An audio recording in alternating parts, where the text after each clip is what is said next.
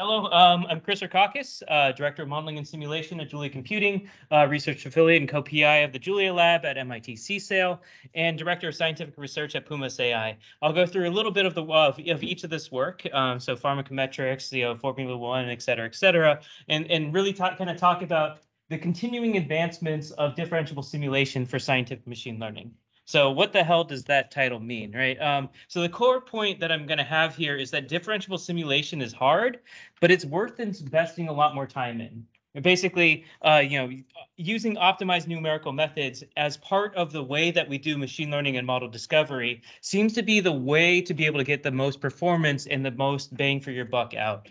What I'm going to show is that, there are ways to kind of try to skip it. There are ways to kind of just try to do standard machine learning and throw away everything that we've done with numerical analysis, throw away all of our higher order integrators and such. But every time that we come back to and try something, we see that actually using all of that knowledge of numerical analysis appropriately gives us an algorithm that is better. And so trying to get the software to be able to integrate, everything about, hardcore preconditioners and all that with machine learning is really the direction that we've been going. And we've been seeing that, there's so many performance gains that we're getting, and we still see that we're probably at least 100x away from where we want to be. And we have some clear benchmarks that show us that there's still 100x to go. So let me just start by talking about what is a core method here. Hopefully all the slides are okay. The slides are kind of a little bit odd, but so the core method that I'm going to start with here is the universal differential equations. And the idea behind it is to do machine learning in a way that integrates, to do machine learning in a way that integrates your scientific knowledge by making the machine learning part of known models. So here's the simplest version, right? You have an ordinary differential equation. And for this ordinary differential equation, you append a neural network to it, right? So you say, my differential equation is, that rabbits will grow over time if you leave them alone. And wolves, if you just leave wolves in a room, they will die over time, right? You don't just end up with more wolves.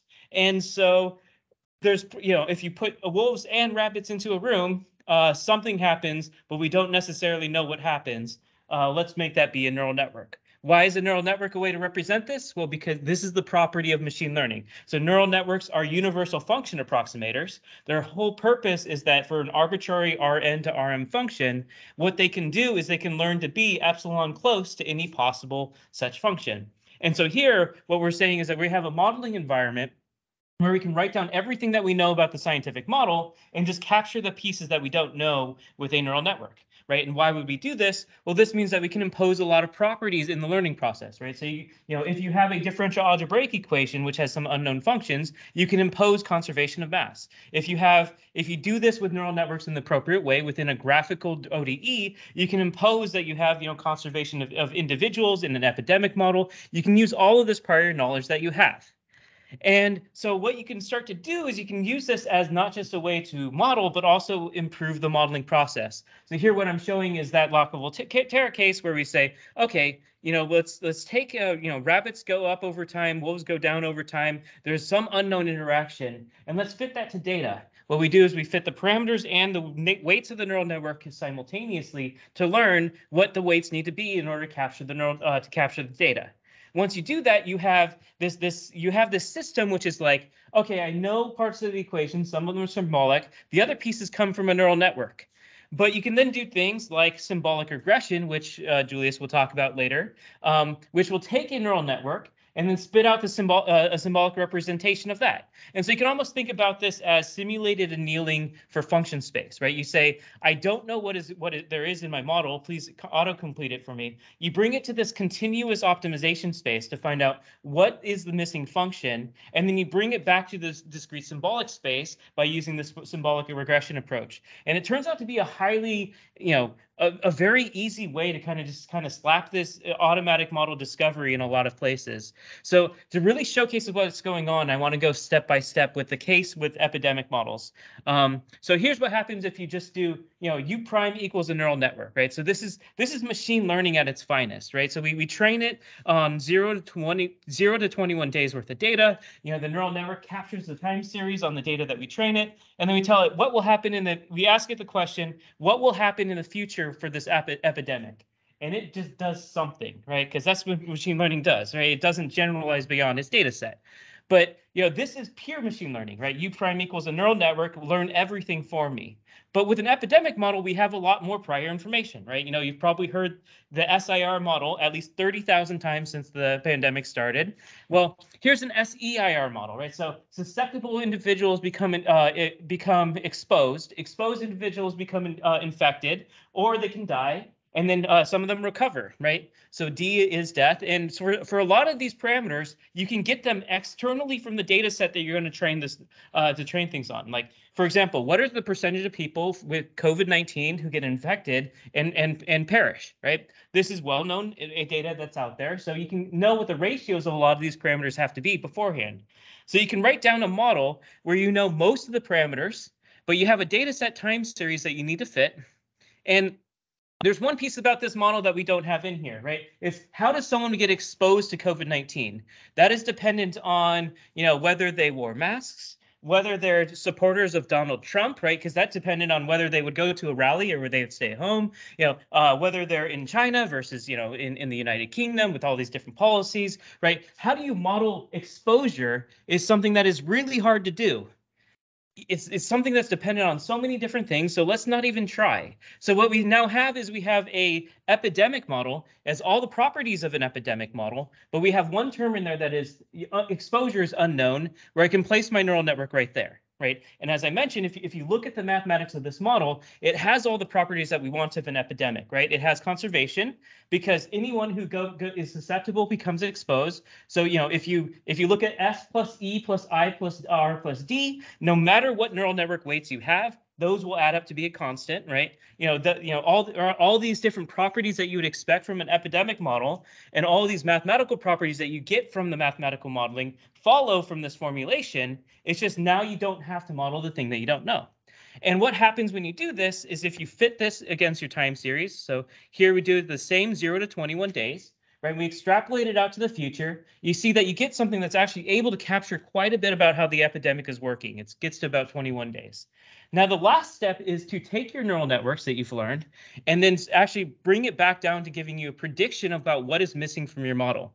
So this is then the internal sparse regression, where you say, I've learned what is missing in my model, and I take this piece that is some nebulous machine learning object, and I want to convert it back into something that is a representation of symbolic. So what is the simplest representation of what I was missing from my model? And this is what happens when what we get from this model. And there's two things that happen here. One thing is that, as we know, simpler models tend to have very good generalizability properties, and you see that it improves generalizability quite a bit. It learned something that wasn't exactly the model, it's different from the model that generates the data, et cetera, and so it doesn't match perfectly. But this symbolic regression seems to improve the generalizability in a lot of these cases. Exactly why is actually still a bit unknown, and this is something we're looking a lot into. But the other thing that you get out of it is you actually get mechanistic predictions, right? So this is a very fun case because the mechanistic prediction here that it makes is fairly easy to understand, because this neural network was trained to allow itself to be dependent on S, I, and D, the amount of people who are susceptible to COVID-19, the amount of people who are infected with it, and the amount of people who died from it. And what this term learns is that, in order to make this data work out well, in order to learn the right exposure model, U1 shows up in here, U2 shows up in here, but U3 does not show up at all. And so this is a mechanistic prediction.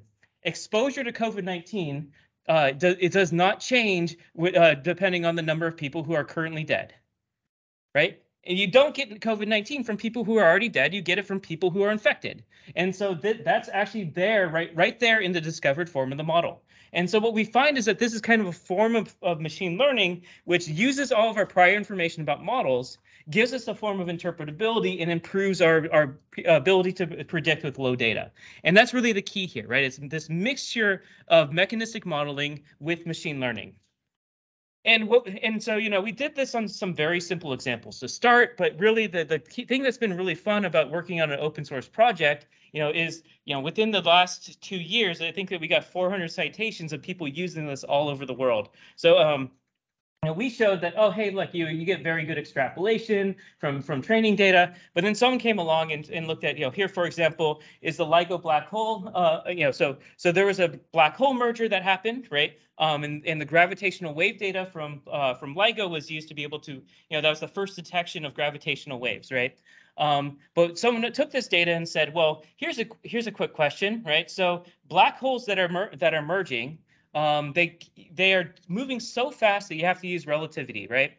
But what if we just took Newtonian mechanics, right? What if we just took Newtonian mechanics and we asked the question of how should we extend Newtonian mechanics such that you get the geodesic equations for these merging black holes, right? And so this is pulled directly from the paper, where they use this universal approximator F1234, whereas this first term is just the rotating black holes in Newtonian physics, right? You can even kind of tell, like, oh, divided by the mass. This is the motion equation there that you get from standard Newtonian physics in some like rotating frame. And then they said, okay, learn for me what Newtonian physics is missing from the model and extend it. And you can see that they learned from these black data points. They extended it. The true waveform, what it's supposed to predict, is blue. What the prediction is orange. And so this is what they're able to do. And for machine learning, this is wow. For physics, this is like, oh, you didn't get 6 decimal places correct. But it was kind of cool to see this, right? Because it's like you don't expect machine learning to have this extrapolation property. But as I mentioned, it's not just pure machine learning extrapolating. It's machine learning that has a lot of properties pre-imposed on it with a symbolic reduction to a smaller space. That is something that is able to overcome some of the issues with pure machine learning, right? And so they were able to show nice extrapolation properties there. Another case is with earthquake-safe buildings, where a similar thing happened, where the training data is this very small start, right? Here they only trained on this little bit and they extrapolate forward. Here they train a little bit and they extrapolate forward. You can see that the pure physical model extrapolated in a way that was incorrect, whereas the machine learning model was able to correct these pieces. And if you want to see, I think that there's like 30 nice examples. I actually have a video that just walks through a bunch of example after example of these successes here. So just watch that other YouTube video. Basically, I just wanted to show here that this is not something that's just been shown on toy problems. This is something that's now been repeated tens and tens of times. I think you can say it's been repeated at least in the hundreds, but I haven't gone through every single paper about it. But these are just 2 that I pulled out from the citation list. Right, so this kind of, this is what we call scientific machine learning. This is scientific computing, writing physical models with partial differential equations and everything, and mixing it with machine learning to be able to cover our uncertainties and what we don't know. And what we've really done with the ecosystem is we brought it beyond just the ODE cases. So, when you look at this, there's way too many different types of differential equations, but it includes things like differential algebraic equations, stochastic differential equations, hybrid jump equations, and all that. So here, for example, once again, pulling from the citation list, someone used this to be able to predict what was missing in the known physics of propulsion devices, and be able to use the learned model of what was missing about, I think it was missing terms about friction within a propulsion device, to be able to then improve the design of the propulsion device with respect to this learned friction, right? So in this case, it's a neural network in a partial differential equation, right? But if you do the same kind of idea, you semi-discretize, you get an ODE. You can use this to be able to learn missing functions in the semi-discretized ODE form, right? And that's then able to extend this to a lot of other domains. And so we've been working a lot on the software for making it so that way this can be used very widely. Well, I'll talk about some of these other pieces, but we have pieces that can do finite difference methods and we know methods with method of lines. We know that the Trixie we know that the Trixie finite volume methods, they are automatic differentiable, and so you can mix the machine learning in there. The grid app is able to interface with differential equations and make use of this, and so this is kind of expanding it to all these spatial modeling domains. And we've been covering a lot of cases that are beyond differential equations. So, I'll be talking a lot about differential equation cases, but a lot of things like linear solves, nonlinear solves, optimization itself can be differentiated. So you can use optimization. You can have a neural network that approximates the solution to an optimization process itself, and all these kinds of things. So this is the first time I'm showing the picture of the new SciML docs. If you go to docs.sciml.com or docs.sciml.org, you'll see that there's now an entire documentation describing the whole ecosystem. If you click on solvers, you'll see all these different solvers that are available for different domains of that have this automatic differentiation support. So it's things from ODEs, PDEs to linear solves, nonlinear solves, optimization, Poisson-Jump processes, et cetera, et cetera. Because remember, the goal here with scientific machine learning is to differentiate simulators so that way we can use the embedded scientific knowledge of simulators as something to improve our machine learning processes. Right, and integrate machine learning and neural networks into these simulators instead of trying to replace them all from scratch. And I'll go into more details in some pieces here. So, in each of these details each of these packages is a talk of their own about all the different things that they do, the preconditioner, sparsity support, et cetera, et cetera. So I want to do a side dive here and kind of go into one of these questions of like, what are some problems that you can solve like this? So I showed, hey, here's some ODEs, here's some PDEs. There's something missing in here to find what's missing, right? But what is the expanded universe? What is the Star Trek season 3, right? When they start, expanding new things. What are more things? What are more problems you can think about solving from the SciML idea? And so I think that one that comes up as a nice use case is something that we're doing in pharmacometrics with deep NLME. So nonlinear mixed effects modeling is this thing that is used in pharmacology for learning how different individuals will be affected by a drug dose. And I think that this is how it looks like when you do the slides and like sales and at the high level to the pharmacologist. But if you then talk to a scientific group, this looks better, right? And so what is a nonlinear mixed effects model? So a nonlinear mixed effects model has what's known as covariates. So every individual who walks into the clinic, they have a weight and a sex. It's like I weigh this much, and male versus female versus all other kind of bits. And so what happens when someone walks in is you can say, okay, this is prior information I know. And now from this prior information, I have a structural model. The structural model tells me what the parameters of a differential equation would be. And this differential equation then describes how the drug concentrations within someone's body will change. And so let's say you want to ask the question of, so-and-so just walked into the clinic. What dose should I give them such that the concentration within their body never goes below 2 and never goes above 4? Right, and then if you run this whole thing, now you have a way to be able to simulate what will the drug concentration in their body be given a dose. And so now you want to solve the inverse problem. What dose should I give you such that you're going to be safe, right? And so this is what's done with nonlinear mixed effects modeling for personalized precision dosing. Now this is there's something that's a detail in here, which is that you have two types of properties. So you have your fixed effects and your random effects, and you have to do a special maximum likelihood procedure to be able to find out what these theta. These theta are always the same for every individual. They're known as the fixed effects, and they're kind of the average effect of a covariate over the population.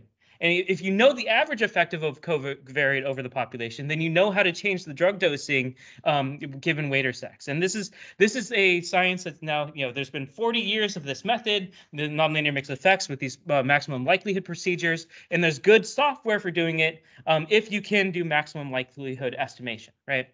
Now, we've been doing this a lot. Pumas was used famously by Moderna. You can go check out the talk at JuliaCon 2022, where the director head of pharmacology and pharmacometrics at Moderna talks about using Julia and the Julia tools as part of the vaccine analysis. But I think that the most interesting thing that came out of this was that we as mathematicians think about like, oh, this is a inverse problem. Let me do the maximum likelihood as fast as possible. Let me do the differentiation of this as fast as possible. But when we actually do this kind of case study, what we find is what everyone spends the majority of their time doing is trying to find out what the models are, right? Like in a real world, you don't necessarily know what a good model of a human is, and you spend 8 months trying to do this modeling process, and then the fitting process is 3 weeks. And so like we're like, yeah, we took the fitting process from 5 weeks to 3 weeks. Software is super fast.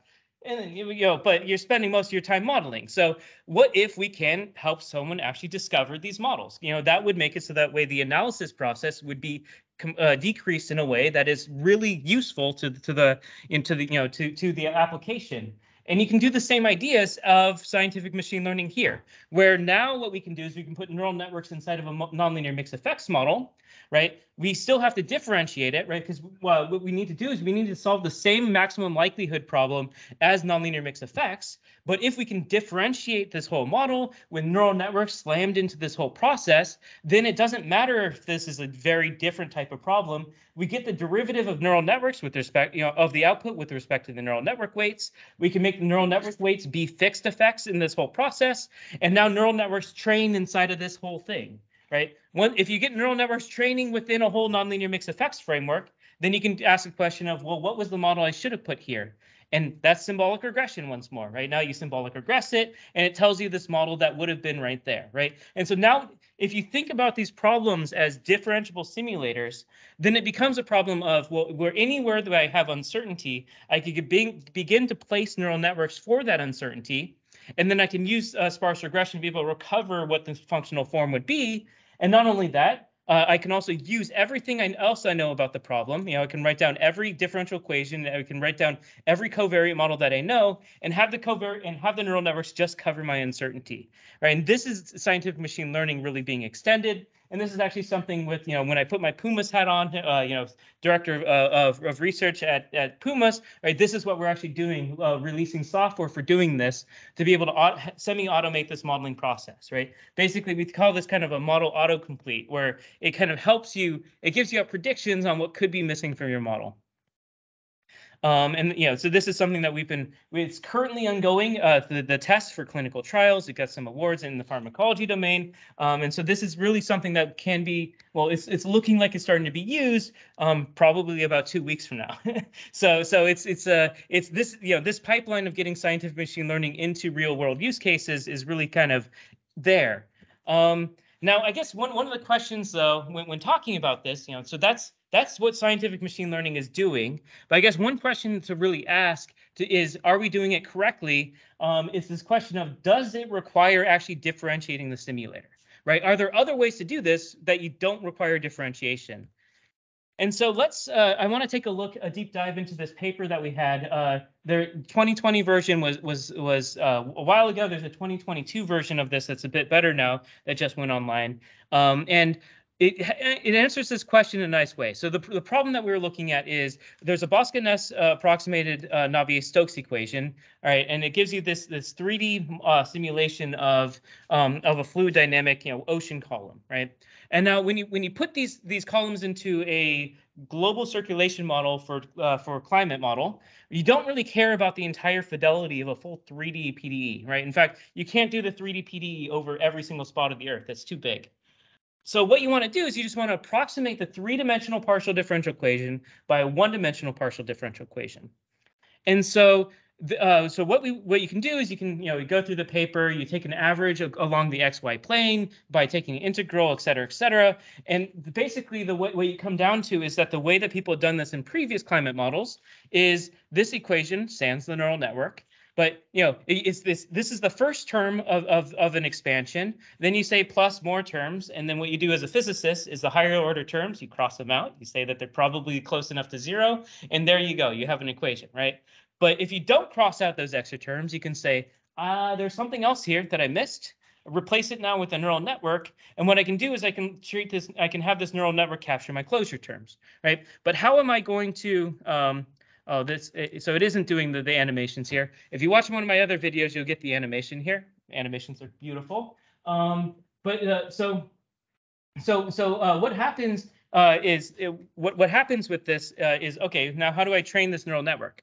One way to train this neural network is to go back, is to basically say this is a residual of my equation. It's a residual of the differential equation. So let me look at a 3D partial differential equation solution. I get what the flux terms at every single time are. I remove the flux terms that I know about, and I have a data set that is the flux from the original simulation to what needs to be the to what I need to have it be, and that's input outputs of a neural network. You slam it into any neural network solver or trainer, and then you make it learn to match the missing fluxes, right? No differentiation of simulators there is required. But if you actually look at what happens with the training process, this doesn't have the animation, but the animation running shows you that over time the trained version and the untrained version tend to drift apart. And if you're to look at that solution, you go, wow, why would I have a drift in the air? Why is the air growing over time? And notice that what we're doing here is we basically have a neural network that is trained to control the derivative of this problem to be correct. And over time, what we get is a drift in the air. And I know that there's some people who are trained as controls engineers here, and when they hear that, oh, hey, you're only controlling the derivative and you get a drift in the air, you're trained to say, well, what about doing an integral control, right?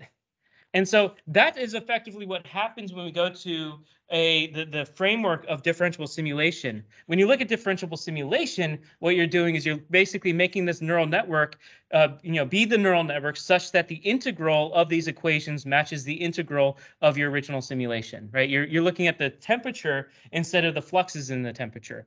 And if you do that, you get about, if this animation was running, you'd see that the version that is using the integral control gets about 10 to the minus fifth air, whereas doing this with the differential control does it only about 10 to the minus 2. So it's orders of magnitude, a few orders of magnitude more accurate to use this process of differentiable simulation, right? So there are ways to be able to avoid it. There are ways to be able to train a neural network outside of a simulator and then slap it in. But if you train the neural network inside of the simulator as all one process, this actually improves the training quite a bit and gives you much higher fidelity or much higher accuracy. So, there are ways to try to avoid differentiable simulation, but differentiable simulation really is the key to doing this correctly. So one question that you might have then is, okay, so this seems really nice, right? Scientific machine learning, you can do this to ODEs, some other things, but all the models that I mentioned are continuous, right? So what about, for example, here's a quick question. Let's say you had an agent-based model of an epidemic.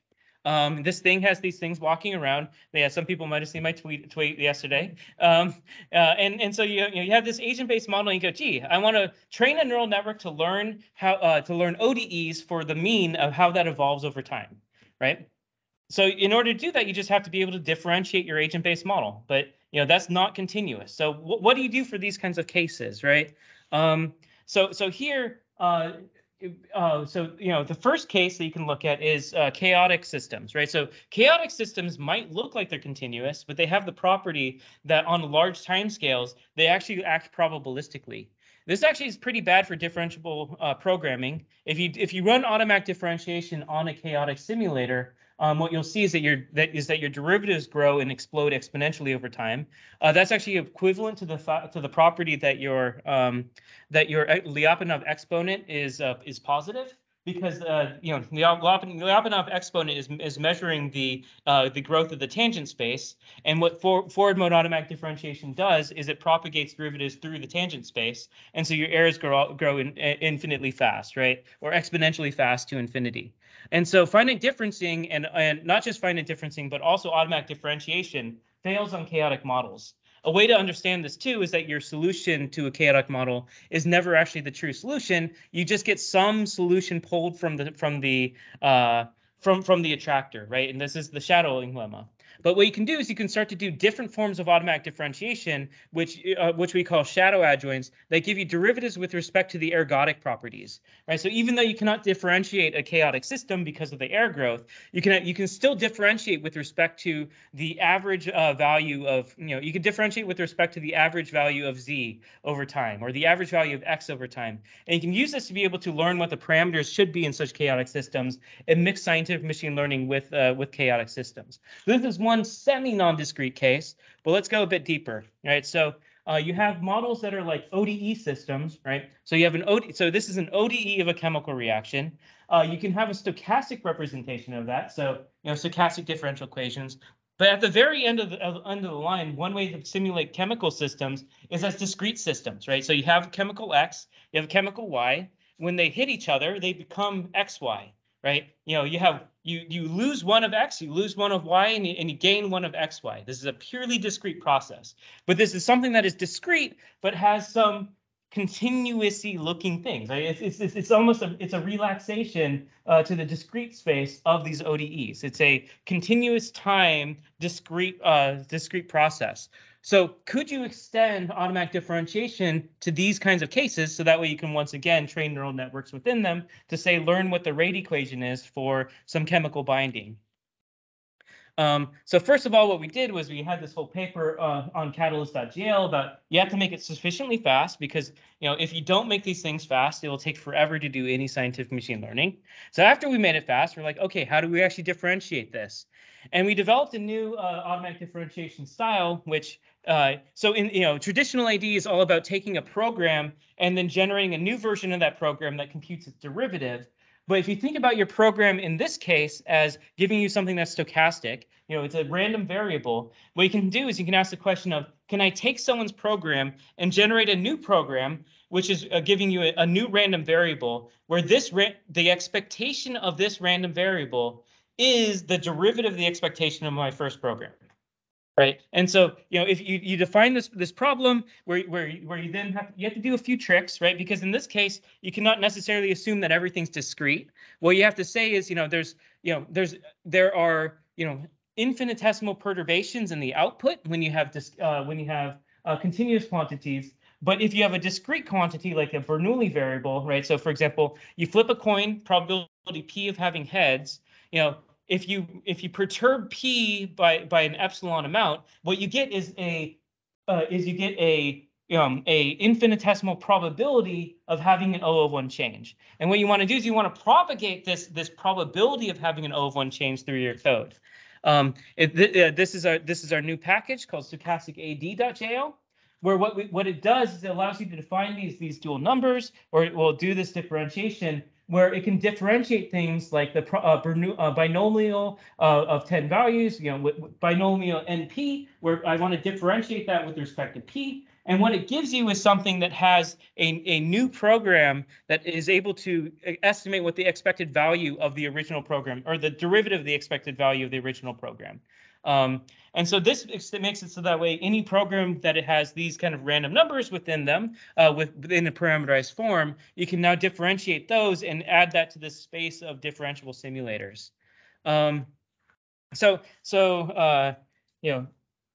What next I want to kind of go into. So this is really then as a quick recap here, right? So scientific machine learning ends up being very useful because you can basically embed all of your prior scientific knowledge and use that to be able to have, be able to get a lot of the benefits of mechanistic modeling, but incorporate machine learning to kind of make your modeling work faster, right?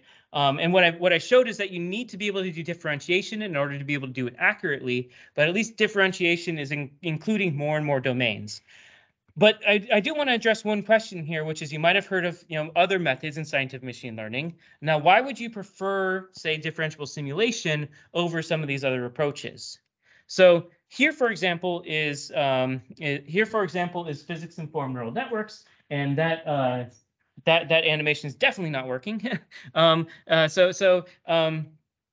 way that a physics-informed neural network works is you have you basically say, okay, a neural network is a universal function approximator. So let me approximate the solution to my differential equation, right? So if U is supposed to be a quantity U of xt, then I put in x, I put in t, and what the neural network spits out, I interpret it as U.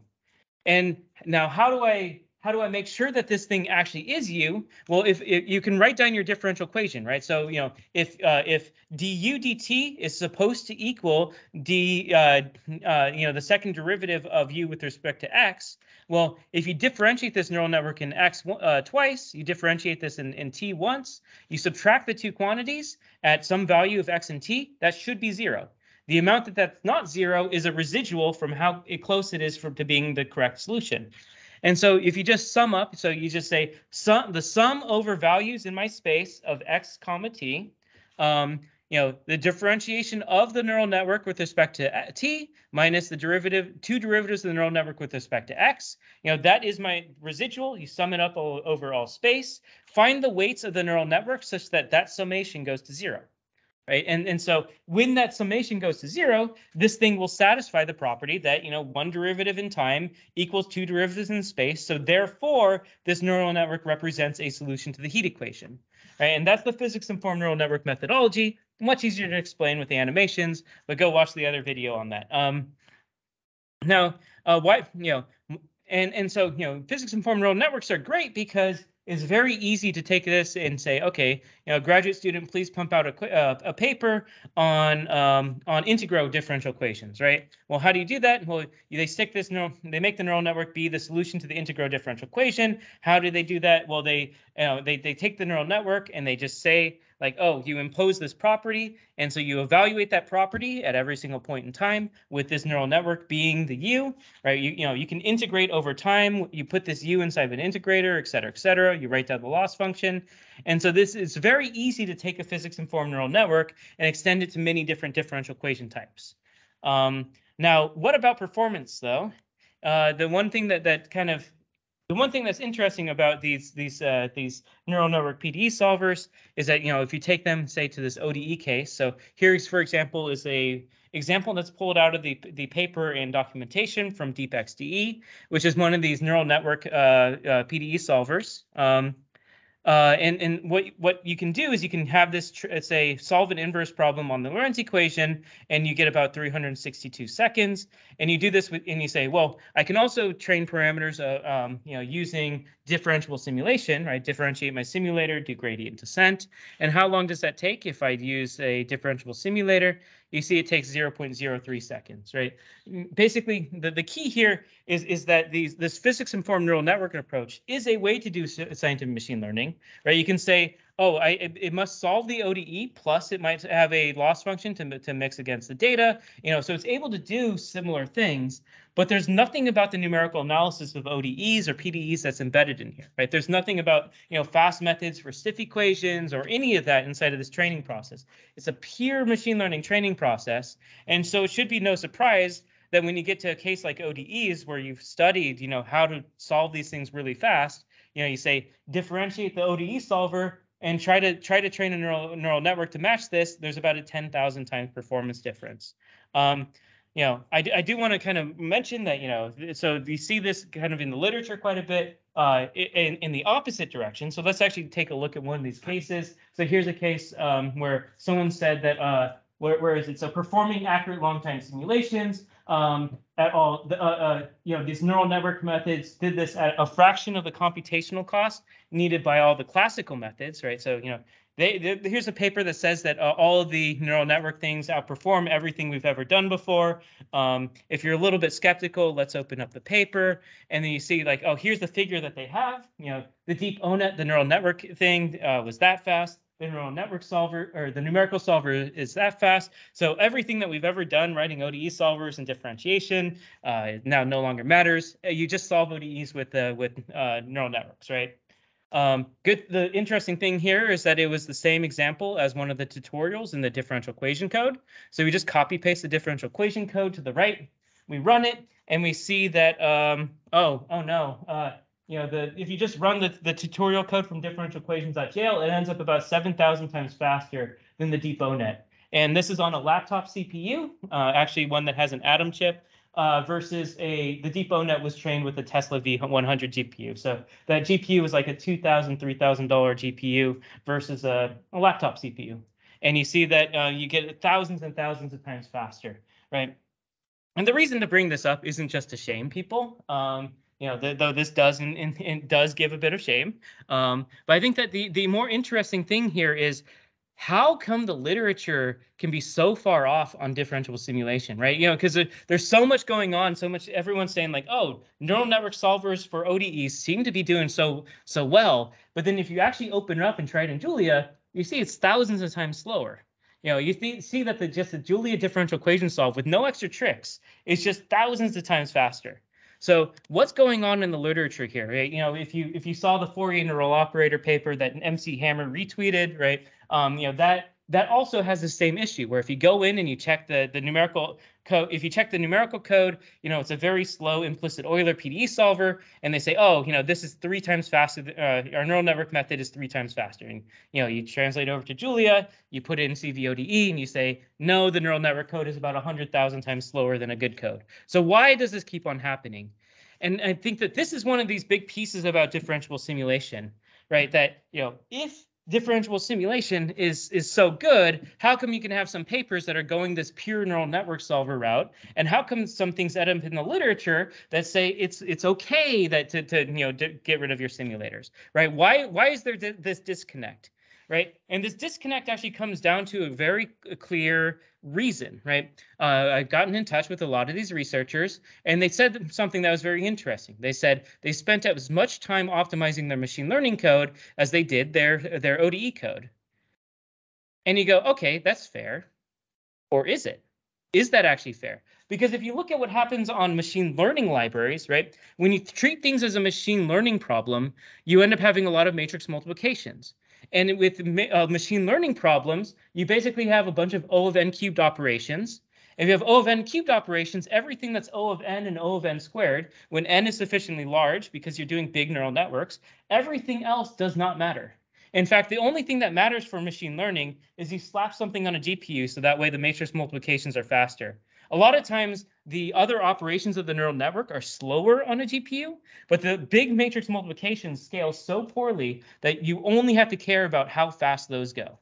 And so if you even look at how different machine learning libraries, for big neural networks, they really aren't that different in terms of their performance when you get to this big neural network case. By too much, because it really just comes down to counting. They're all using the exact same cuDNN implementation of matrix multiplication on GPUs, so their main kernel operation is all the same thing. And so it's basically, if you spend almost no time optimizing your machine learning code, you get to about the same place, about 3x from optimal. And that's completely not true for scientific computing codes. Right, because we saw some other talks in here where it's like, okay, I did a simple implementation, but MATLAB versus Python, versus Julia, well, I get a huge performance difference. Why do I get a performance difference? Well, because I did things like mutation and memory management, right? Mutation and memory management, those are things that are O of n, right? Because if you allocate twice as much memory, it takes your memory allocator twice as long.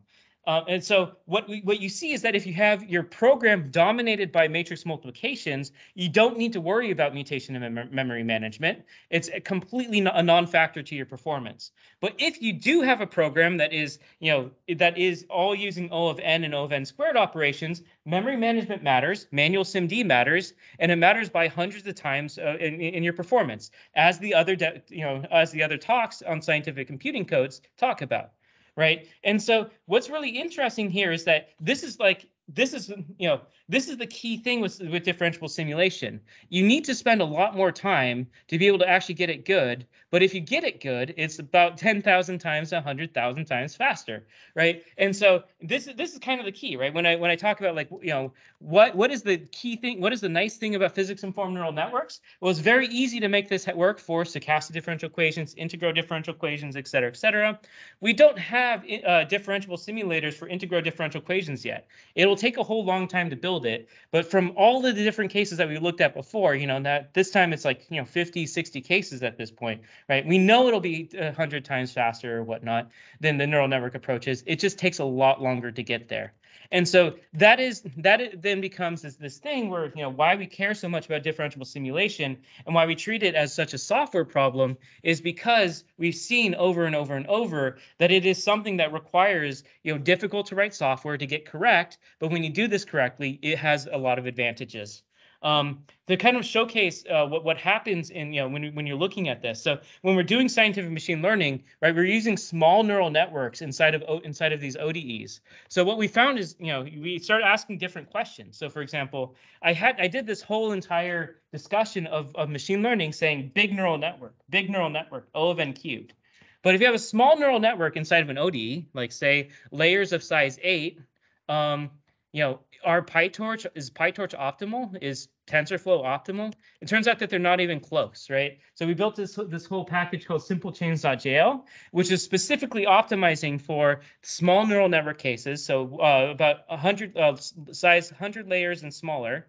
And what you get on that is about 5 times faster than PyTorch. You know, so Julia on CPU ends up about 5 times faster than PyTorch on GPU for this kind of case, right? Because you just can't saturate the GPU. Also, you have memory management issues. All of this stuff matters when you have small enough n. And so this is what's really happening in the scientific machine learning space, is that we see that a lot of the assumptions of machine learning libraries fall apart when we get to this case, and there's so much more software to be able to do here to do this correctly. So semi-conclusion there is that, you know, if you really want to go fast, like Ricky Bobby, what you need to do is you need to spend a whole lot of time with differentiable simulators. And so that's why we've been doing the scientific machine learning libraries of Julia. So, you know, we've been doing a whole lot of things and say, you know, fast differential equation solvers. We're not even close to done. You know, last month we had one that improved the neural network, the stiff ODE solver performance by about 2x to 4x. I mean, for specific cases where it's between 5 to 200 ODEs with no implicit parallelism in F, right? So, you know, every single time you make improvements in this ODE solver space, you're making small improvements to specific cases, but it's still pushing this along, you know, 2x and 4x at a time. And so differentiable simulation is really, you know, if you think about it as like, this is how fast ODE solvers are today, it's going to stay that way. Let's look somewhere else. Definitely not true. They're still improving quite a bit. You know, in the case of Gillespie simulations, we just, you know, had a 100-fold. You know, I mentioned that on simple chains, we see that in the case of deep NLME, right, this deep nonlinear mixed effects models, this was the reason for making simple chains, and I think it just sped it up by like 100 times or 1,000 times. And so making use of these special, you know, small neural network libraries in specific contexts is a very large improvement in a lot of these cases. One thing to mention along these lines is enzyme.jl, which is a new AD library we've been incorporating throughout scientific machine learning. The reason why it exists is that it operates at the compiler level, so that way the compiler optimizations can be performed before doing differentiation. And the result of that, it can be seen on some cases. So, for example, on this case, you can actually have the compiler optimize this code, so that way it pulls out this mag call. This mag call is then, you know, something that requires the from I to N. And so if you do this, right, so you, this is a loop optimization where if you know that the same function is going to be called every time in the loop, you pull it out of the loop. What you can do is you can do this optimization and then differentiate and get something that's O of n. Versus if you differentiate and then try to optimize your code, you may not be able to perform that optimization. So, you know, all these little details really add up in the end. You know, if you're not just looking at differentiating a big neural network with a big matrix multiplication, every O of n squared to O of n really adds up. And so this is why we keep on looking at these details. You know, to kind of showcase how this matters, you know, so here's enzyme on a Taylor series approximation. You can see that even for forward mode, it can outperform, even its forward mode will outperform forward diff because of the way that it makes use of these optimizations. But here, for example, you might see that, oh, you know, the naive version of JAX is unable to solve this problem at the full size. You can do a trick with JAX to make it so that way it can actually handle this problem. But it turns out that the only way to be able to make JAX handle this problem sufficiently is to use an operation, right? So this JAX.lax.4i loop, where that loop, those operations do not support reverse mode automatic differentiation. So in order to even come close to what enzyme is doing, you have to disable the reverse mode AD in enzyme. So as you can tell, you can't finish the benchmarks with reverse mode because JAX just doesn't allow you to do that. So really, you know, automatic differentiation and the improvements to automatic differentiation are kind of this major factor that's happening in the differentiable simulation space here. And why does this matter? Well, it's because I'll point you to some other talks that basically go into the fact that when you build adjoints, so when you run the adjoint method, the adjoint equation itself uses automatic differentiation within the adjoint definition, and that can change your performance by about 2 orders of magnitude. So even when you're writing down analytical solutions to derivatives, those analytical solutions can use automatic differentiation to get a few orders of magnitude out. So, I mean, what this means is that, there's piles and piles and piles of tricks that are used to get here. It's not just one trick. It's not just two. It's a whole list of papers, that we can point to. That is, these are all the optimizations involved to get to that 10,000. And if you want to keep track of how things are growing, we have a new benchmark site that just launched that shows all the current benchmarks on things. So just go to benchmarks.sciml.ai. If you have a case that's not benchmarking well, please just give us a pull request. It runs automatically on this computer that we have and allows us to track the performance over time. And we can use that to optimize more things. But now what I want to get to, how much time do I have left? Yeah, so now for this last part, I want to kind of get to this tech transfer kind of idea. So what we're really seeing is that since 2019, 2020, when this scientific machine learning approach would kind of started to explode, what we started to see is that there's a lot of companies adopting it. So Moderna was one that I mentioned, but we're working with a lot of other groups. For example, ASML has now been public about having 300 engineers that are using Julia, and they're running entire trainings for new Julia users, right? So ASML, I know it's been in the news quite a bit recently, about, they're the only ones that can do this very high precision engineering. What is their trick? Well, it turns out we learned that their trick is kind of Julia. So as we've gotten all this adoption, right, we know these pieces are really starting to be used. Really, one of the questions that I've been trying to answer is, how do we translate scientific machine learning to industry use, right? And I didn't think that this was a problem for a while, right? I took until I started working in industry with these startups, right? I thought, this is open source code. Make your open source code good enough, and people will like it, and people will start to use it. And that's true that people will like it and start to use it. But what we have here, right? We've had so many things that are going well. We have all these people that are using it for using it for all these different cases, like gravitational waves and climate models and et cetera, et cetera. But the thing that's true about all these individuals is that they are doing a PhD in computational science and machine learning.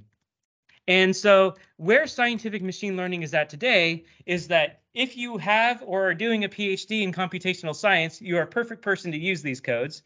And then you go over to a pharmacology place, you go to one of these pharmacies, and they say, okay, well, we don't have those people. We have people that have developed drug design. How do they use this code? And you go, well, first teach them, ODEs and PDEs and adjoint methods and machine learning and da-da-da-da. Once they know all that, they can use the code, right? They're good.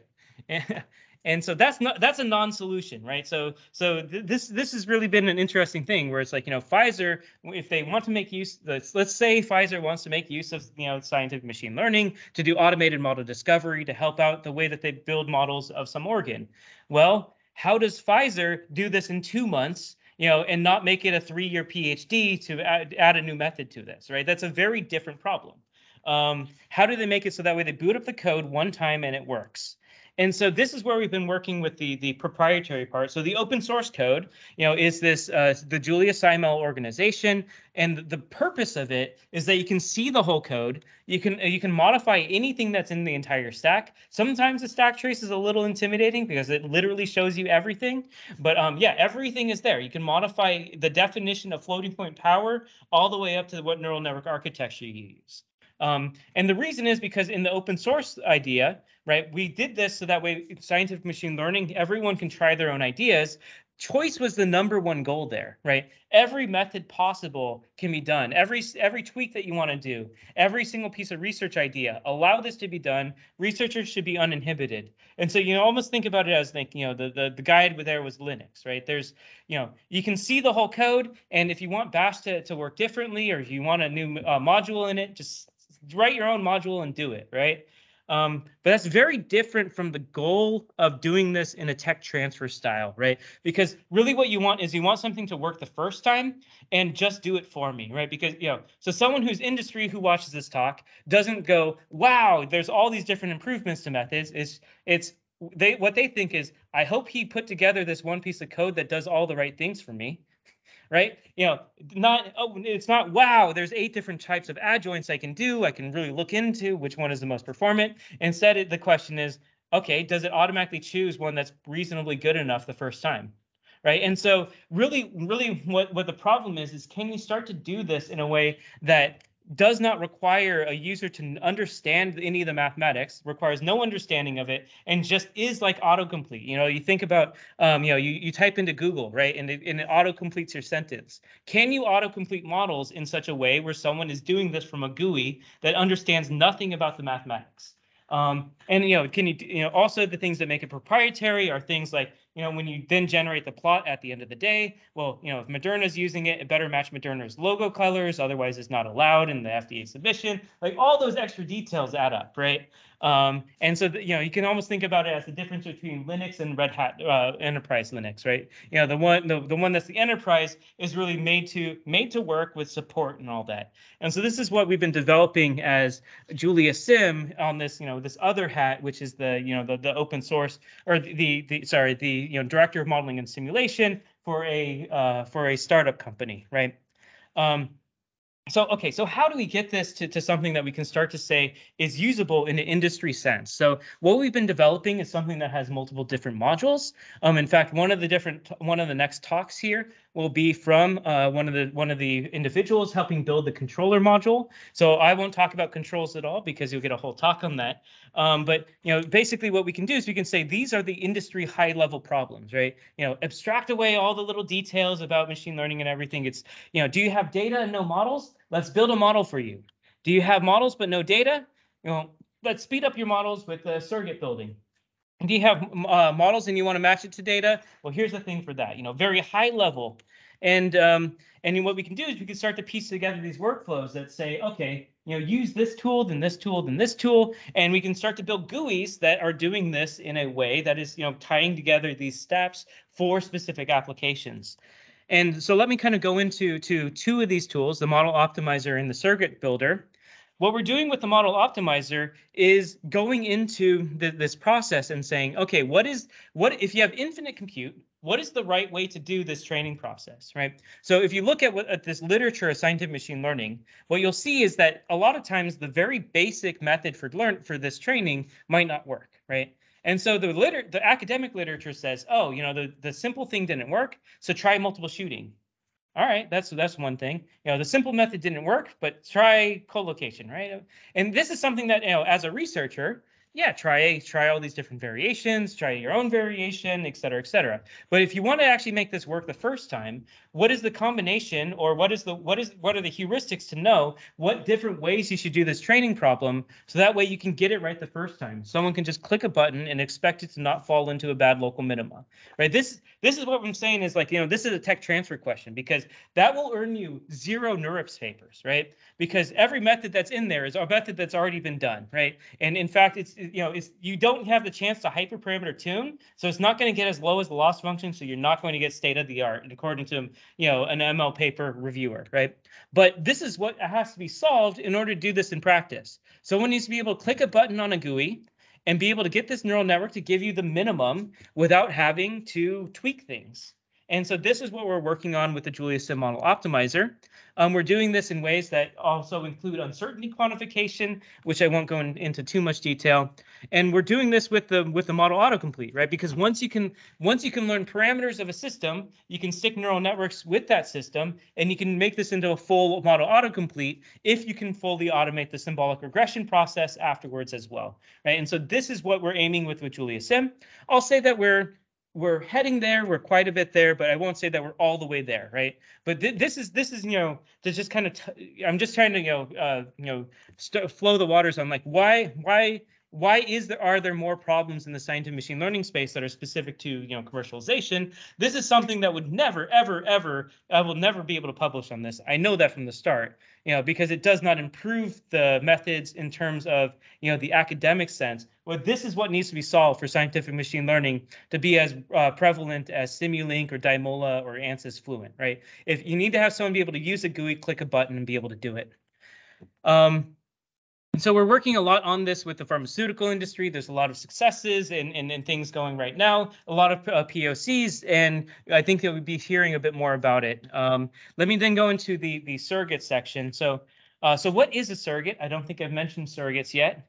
So a surrogate of a dynamical system is basically you want to take a differential equation model, you want to replace it with a neural network, and basically you want the neural network model version of the model and the simulation to be very similar to each other in terms of the output. Now, why would you do that? Well, if you choose a machine learning model that's faster to run than the original simulation, then you can get something that you can replace the simulation with, and now you have something that runs faster. And so what we're doing in this space, it's this space is really about expanding how much, once again, how automatic these machine learning methods can be. We're making it so that way we can take in modeling toolkit models, which I think some people talked about here before. Also models from, say, Modelica, right? So other tools, Modelica, Simulink, Spice models, all these different other types of models, and allow machine learning to be done on them automatically by using the FMU interface and training surrogates directly on this interface. So, for example, we can take a slow model in Simulink and train a machine learning model in Julia to match the Simulink model's behaviors. So then you can say, try new controls on it, and you get the speed of Julia on the Simulink model. We're seeing, this has been creating quite a buzz because we have a bunch of different papers on different performance aspects. So you can accelerate circuit models by about 100 times, other models by a few hundred times. I want to go into detail here. This is not the salesy talk, so let's go into a little bit of the math here about why this is interesting in terms of a tech transfer question, right? So when we're doing this, right, when I'm talking about these surrogate methods, what I'm talking about is actually a continuous time echo state network. It's a different method for this training than what I've been mentioning before. And why is that? If I'm doing someone that's doing so much on differential simulation, why does this piece have a different method? And so the way to visualize reservoir computing methods is that you basically assume that you have a fixed dynamical system. You run this dynamical system, and what you want to find is a projection between that dynamical system and and the one that you want to make predictions of. And that's high level, et cetera, et cetera. So let's do this in a very concrete way. So the continuous time echo state network is is almost like a neural ODE, right? So you write down this equation where you say, I have an ODE, where on the right-hand side is one layer of a neural network. And now instead of directly predicting what my observables are, what I say is that I allow myself a linear projection from my reservoir to my normal space. And what I do here is I say, so this is almost a neural ODE. Well, in this form, it kind of is a neural ODE, but I do something different, right? I say my reservoir system is fixed. So I say my weights inside of this one layer neural network, the weights right here are going to be a fixed matrix. I take a random matrix of some form, and I just fix the value there. So this is now not quite a neural ODE because there are some things that are just a fixed value. But what happens if I write my neural ODE in this form? Well, what happens is a training trick just evolves out of here. Because if A is something that is fixed, right? Then what happens is R prime equals this is fixed. I can actually just run the reservoir once, and I get a random dynamical system, and all I have to do is figure out how to project from R to X. And then I can basically run this reservoir and understand how to do these projections at new parameters. And so what you see is that, if all I need to learn is a projection from this dynamical system to the one I want, all I have to learn is a projection, which I can do via a linear solve. There's no gradient-based descent here. There's nothing that can, no hyperparameters to optimize. You just do backslash, right? SVD. It's also numerically stable. You can prove that, right? And you know that you get the minimum every single time because that's a property of SVD. And so if you want to do this then at new parameters, so if you want to have a machine learning like thing that predicts what your dynamical system will be at new parameters, what you can do is you can get a bunch of these projections. So you have one reservoir and you understand what its projections are at a bunch of different parameters. And then you can build an interpolation between those parameters using a radial basis function or a neural network. And now basically what you do is you put the parameters into a neural network. You put the parameters into a neural network that gives you out what your projection is, and now you just run your that reservoir system, and every time you look at the reservoir system, you know what your original system should do. This is a purely non-differentiable way. But why would I have gone to this if I just told you that differentiation is better in a lot of cases? Well, the reason is because this just kind of works without anyone tweaking. And so if your goal is to build a system, if your goal is to build a system that works the first time from a GUI and gets 2 digits of accuracy, you should do the thing that does that very easily. And if your goal is so that way someone can tweak this and get a very good accurate approximation to a climate model within a year, you should do that method. And those two are not the same method. Those are different methods, right? And so this is what we've been really looking at in the scientific machine learning space of, these different methods have different properties. I know that this continuous time echo state network will never be as fast as the fully trained neural ODE. Can you guess why? Well, it's because I took the majority of the parameters inside of here and made them fixed values. And so there's no way that, I have so many less parameters for the same size model that there's no way this is going to be as accurate as the fully tuned version. But this is something that trains really quickly. In fact, it just trains with the SVD. So if we just know the size of the system, we can guess the time. There's no, number of steps. There's no number of iterations or the gradient descent learning rate or anything to choose. It's just it can be something that you literally can stick in a GUI and expect to work reasonably well, but not as well as the best method, but on average doing pretty good.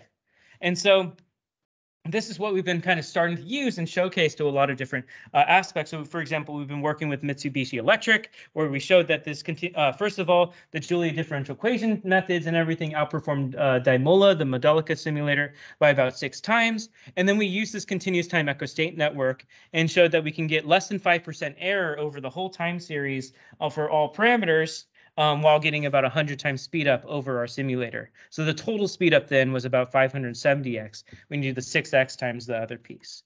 And so the key thing about this, though, is that this is just using the simulator and a very easily repeatable method. If you take the neural ODE stuff and everything, you can probably get this to about 3000x or 5000x. But this is at least something that'll work the first time. Different goal for a very similar problem. Oh, and the other thing that comes out of this method is that basically what you need to do, right, is you just need to be able to have the solution of your differential equation system at a bunch of different parameters, and then you do one giant SVD, which makes it very amenable to parallel computing, right? You run that simulation at different parameters all at the same time, and then you do an SVD. Turns out the SVD is normally not as big of a cost as the simulations itself. And the simulations, if you have cloud compute, you can run them all in parallel because the cloud never runs out of cores. As Google will tell you, it just basically is infinite. And so this as a software can look magical, right? Because you can go, well, I do need to do some training of the neural networks to be able to make this go faster, but I can run all of the training runs at the same time, right? Using this elastic compute. Right, you can click a button, it spawns up 100,000 computers, runs all at the same time, and so about in the real time that it takes to do about 2 or 3 simulations, it comes back with this surrogate that runs hundreds of times faster. Right? Again, the academic question is, did you ever recover the time it took, to do the training? Right? If you add up the total training time and then the speed that you get there, does that end up faster for your application? Right? That's the academic question. In the real world, though, the question is, how fast did I get it in my hands to be able to finish the project? And this is a very parallelizable method. And so therefore, this method ends up making a lot of sense for the tech transfer, right? Because you click a button, the whole thing is embarrassingly parallel. In the time of about 3 simulations, now your whole computer runs blazingly fast, right? Very different problem from the academic problem. And so what we've been doing with JuliaSim is we've been making it so that way the code to do this is relatively easy. So here, for example, we take an FMU from Daimola, the DCPM model, which is one of these Modelica standard library models. We say run a surrogate on it. We need to put this on the surrogate machine. It actually happens in the Julia Hub cloud, so it'll parallelize as much as it wants to. It actually does the parallelism implicitly. You don't have to tell it how many computers. It will know how to do it for you. And then you can even say, oh, generate an FMU for me. So this this code takes in an FMU from Dimula or Simulink. It runs this process and gives you out a new FMU, where this new FMU has similar input-output behaviors as the original one. It just runs 100 and 500 times faster, right? And so this is something that we're then building as a product for how, scientific machine learning then is improving Simulink or Dimula-like workflows. And so here, for example, is this result running in Simulink, right? You take a model from Simulink, you run this training process, you get something 100 times faster. Now you can put that FMU as a block in Simulink and run it and see, oh, hey, now it runs faster. In fact, and when I mentioned that we're bringing this all the way to GUIs, this actually has a no-code interface, so that way someone can just, drag an FMU in there, say, we do still have, what is the size of this reservoir? So there still is a hyperparameter, right? You still have to choose one hyperparameter, but if you choose that hyperparameter, that's just one slider there. Oh, also number of sample points. Then you click the surrogatize button, and this thing takes in an FMU, spits out an FMU that runs faster, right? A very similar problem at a high level to what we're doing with the open source thing, but a very different goal, and so it kind of is using slightly different methods. And so, yeah, so that's JuliaSim, and that's how JuliaSim relates back to the open source thing, and all the different questions that we're looking into as both the MIT Julia Lab, Julia Computing, and then also through a bit of PIML AI and the pharmacometrics in there. So yeah, thank you very much.